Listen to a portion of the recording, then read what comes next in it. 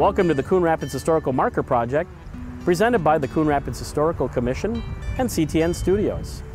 You have accessed information regarding the historical marker for the Joyce Chapel.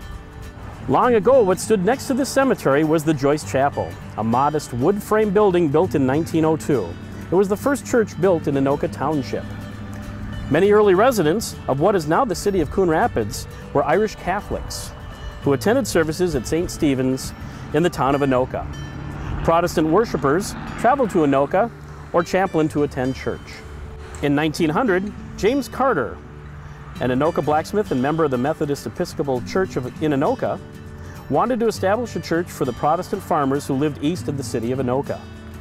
In December 1901, a quarterly conference of the Anoka Methodist Church incorporated the new rural congregation under the name of Joyce Chapel, after Bishop Isaac W. Joyce, Methodist Bishop of Minnesota. B. Shattuck donated a half-acre site for the church building and cemetery.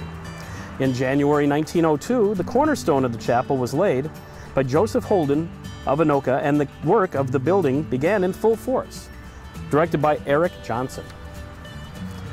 Building the facility was a community effort. All of the labor was donated by the members. Using a nail keg as a pulpit, James Carter preached the first sermon to members seated on chairs and boxes brought from home. The nail keg was replaced the following Sunday by what was described as a fine pulpit, made and presented by the Reed and Sherwood Lumber Company of Anoka. Along with Mr. Carter, Ezra Clemens was also a pastor of the new church. Clemens is the cousin of Samuel Clemens, better known as Mark Twain.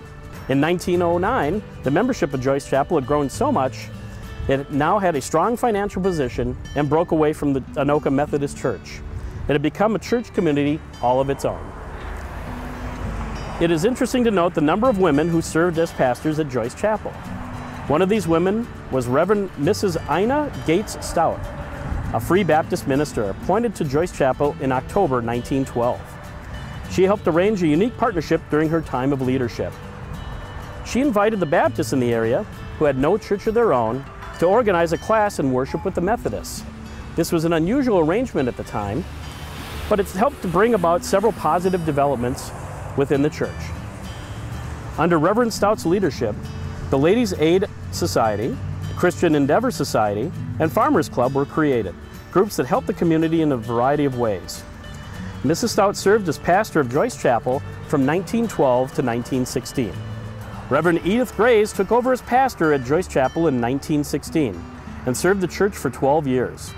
Prior to her arrival at Joyce Chapel, Grays had a history of service with the Church of Anoka. She took over pastoral duties for her husband after he became ill.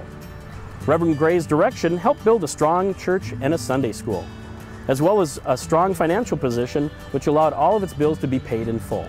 Big changes came for the church in 1954 as the Coon Rapids Village Council purchased the Joyce Chapel for $2,500 to use the building as a temporary town hall.